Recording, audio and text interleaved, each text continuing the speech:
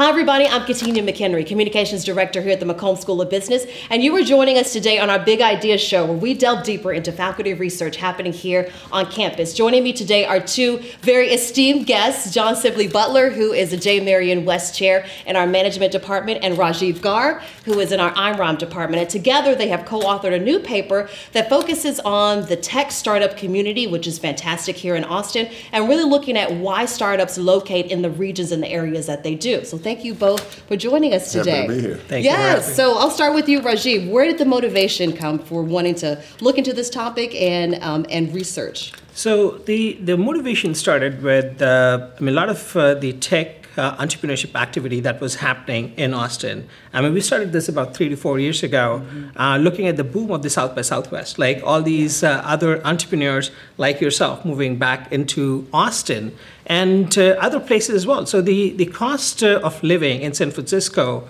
was getting higher, or New York City was getting higher. So the point was like, what is it that entrepreneurs need when they move to a location? Or can we predict which cities are going to become the next entrepreneurial hub in the country? And that's where we started. We started following a bunch of different entrepreneurs. We started collecting data and seeing where entrepreneurs are starting their firms over these last decade or so. Is this something you guys we've known for the last sort of 10 years here in Austin, particularly when you talk about predicting? Are these things that we've already known about the growth of the city and also its support network for entrepreneurs? Well, there's an extended research on the relationship between regional advantage and entrepreneurship. Well, we had done it from a theoretical point of view. That is, we had great stories, we had great qualitative research. What Rajiv and I set out to do was create a statistical model, an algorithm that will allow us to predict how regions really survive and ask a number of questions. When an entrepreneur is trying to find out where they're going to locate, what's important to them. So if you think about a model, we would have those variables that predict stuff, in our case, the location choices of the entrepreneur, and what's important to them. For example, we know that funding, or we thought that the amount of money was very important to them. But it wasn't necessarily the amount of money per se, but it was the number of founding rounds per se. Rajiv, I thought that was an interesting finding. You want to comment on that? Yeah, so actually before I answer more, I want to ask you, you started a company in Austin. What brought you to Austin? Well, I lived here previously, and I spent a short amount of time, long enough, in Birmingham, Alabama. And I started the company there, but what I realized is that there was this element of just education that I really had to explain what the product was, and there also wasn't a really strong network for entrepreneurs as it was here in Austin. So one of the reasons I was excited about moving back is there's a community here of entrepreneurs, startups, the tech industry. It's all already here, so I felt like I didn't have to work as hard with finding what I needed and finding the type of support that I needed from an entrepreneurial standpoint. You answered the question you asked us. Yes. And I'm going to assume you didn't read the paper. But that's exactly what we're saying, right? Yes. So the tech startups or entrepreneurs these days, they don't need huge amount of money, right? They need that support network. They need more funding rounds. Students here, if you see at the University of Texas, I mean, they're really smart, like really excited about the innovation sort of ecosystem, right? They're creating startups almost every day here. I mean, going to Kickstarter, running a campaign for $10,000 or something. I mean, I have students in my class who created startups in Austin. All they need is some amount of seed money to create a product or service, build an app or so. I mean, most of these students or the people in the area are just developers. They can create something of their own, right? And that's what they need, an ecosystem where people can provide support, right? Tell them like, hey, I'm going to give you $5,000, go for it. Like you're thinking in the right direction.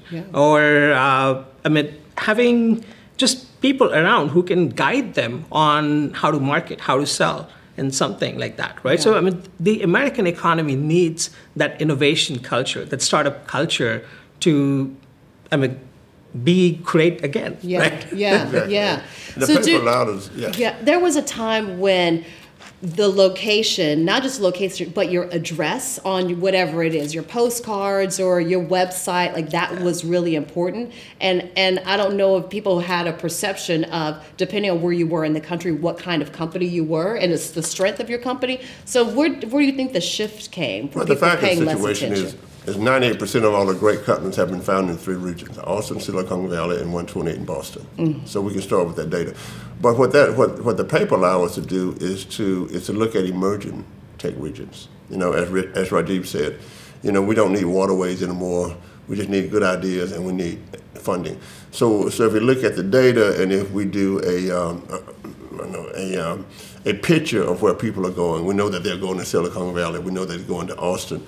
We know that they're going to 128 in Boston, but they're also going to Milwaukee. They're also leaving New York City and coming to Austin. So the paper allows us, you know, in the original conceptualization, to look at many, many, many variables. So I think that I always like to tell my students, when you want to be a movie star, where do you go? You go to Hollywood. You want to be a country western singer, where do you go? You go to Nashville. You want to be an opera star, you go to New York. And the reason for that, there's a great, as you answered the question, between the ecosystem and how the ecosystem feeds the entrepreneur. Right. So if I'm in Nashville and I'm a country western singer and I need a drum player, the drum player's over here.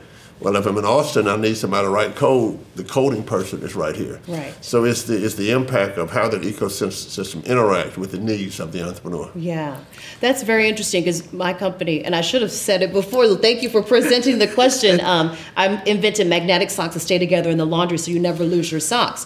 So one of the things I thought about was, would people buy the product? Right? That's like the second question, the secondary question. But the first question was, can I do what I need to do? Can I find who I need to find? And that's been exactly the case. I have been able to find who I needed to find. That's true. Like, you know, just a phone call or an email away. And the networking has been a lot stronger. Like the collection of people that are here and who have an understanding of entrepreneurship and innovation are also here too. Well, let's remember that I tried to network you in Alabama. It didn't work. I flew to Birmingham, but there was no network. We tried to create that ecosystem. It's just the way it is. Right. So It didn't therefore, work. if you look at our data, Birmingham does not come up, but that's okay.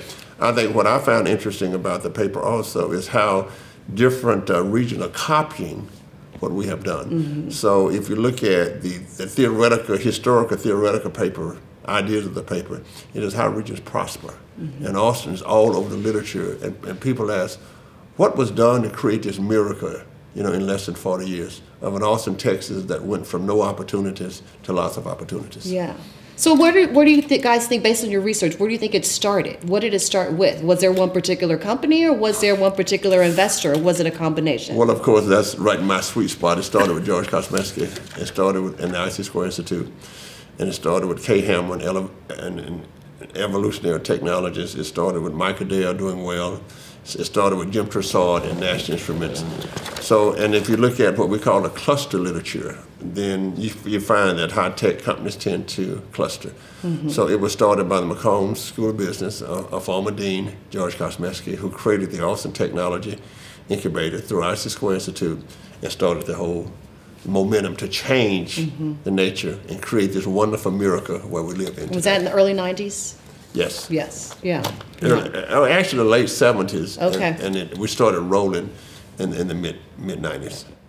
So now what is your prediction for just where Austin is going from a tech standpoint and a startup standpoint? What should we expect besides worse traffic?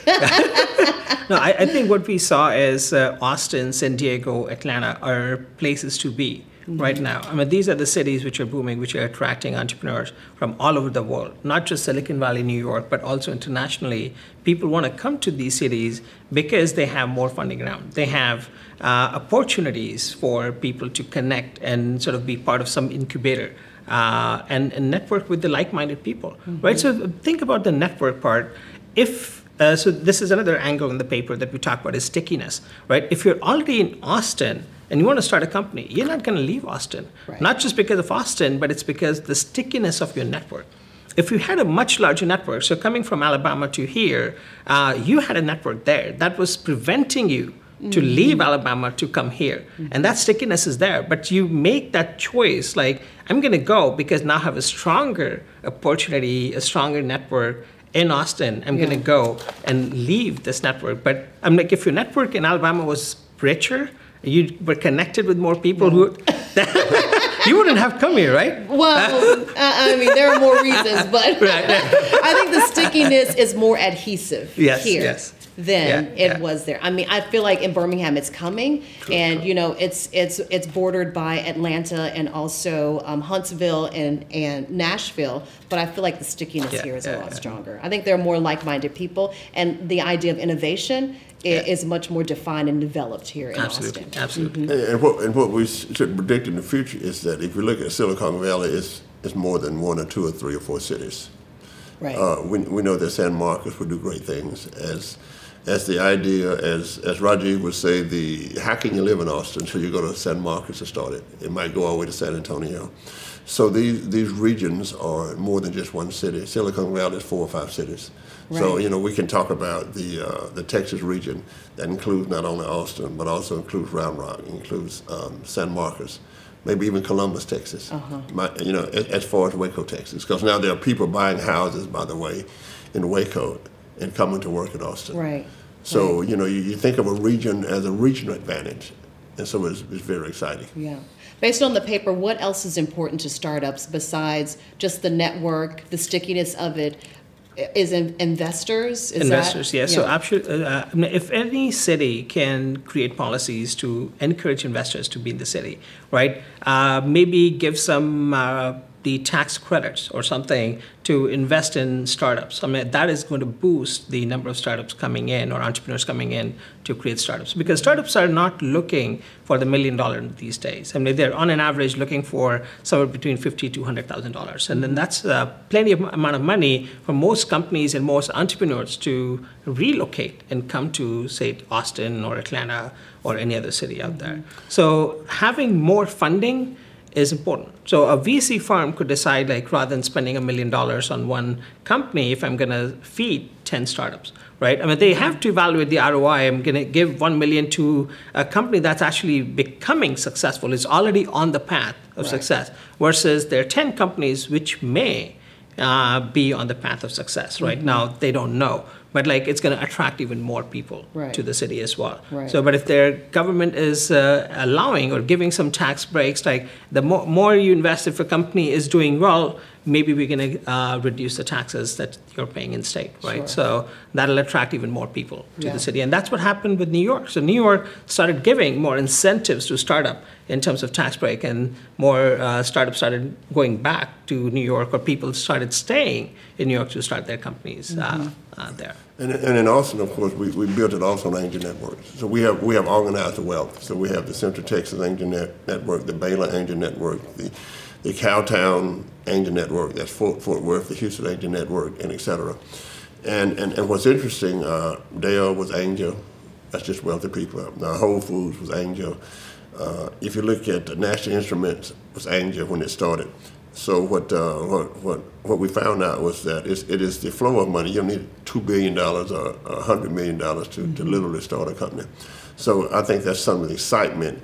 And when people look to start enterprises, then we have organized the wealth, so that wealthy individuals who have started companies, who have sold companies, they come back in the ecosystem and help fund the companies also. Yeah, so there's this continuous cycle. Yeah.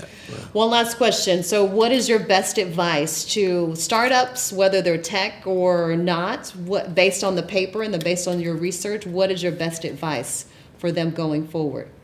Well, I was the first investor of Glowfish, which was very successful, and we sold. I think with any kind of advice to the entrepreneur, you must almost have your startup strategy. But the question will always be asked, what do you plan to do with this company? Do you want to sell it, or do you want to scale it? So the advice is to really get involved in the networks, to understand the importance of going to meetings. My Starbucks, I can hardly walk in Starbucks without having a class now. Everybody wants to talk about that kind of activity. So to keep Austin viable, we must continue to stay on cutting edge science, because I think all of the startups start with science. Microsoft is a computer science company. Southwest Airlines is the science of flight. So going forward, the region has to maintain good science and understand that we've got to continue to create entrepreneurs here, and people will come here to be entrepreneurs. Yes. What about you? I would say if you have a passion, go for it, right? If you're passionate, you have an idea you want to pursue, go for it. Tap into your network, right? Talk to your friends, tell them, I'm interested in this company. Across the country. Don't think you have to talk to people here only, right? Engage with them and say, look, I'm thinking about this, what do you think, right? And I'm pretty positive, like you're gonna find someone to support your idea, to your vision, and you're going to be successful. Yes. I mean, this market, this environment is rich for innovation and entrepreneurship. Yes, awesome. Well, thank you guys both for joining us today. We really appreciate it. This has been very insightful, so thank you. Thank you very much. You're welcome. If you'd like to read the full paper, it is called Social Networks, Funding and Regional Advantages in Technology Entrepreneurship and Empirical Analysis. Thank you so much for joining us today on our Big Idea Show. We'll see you next time.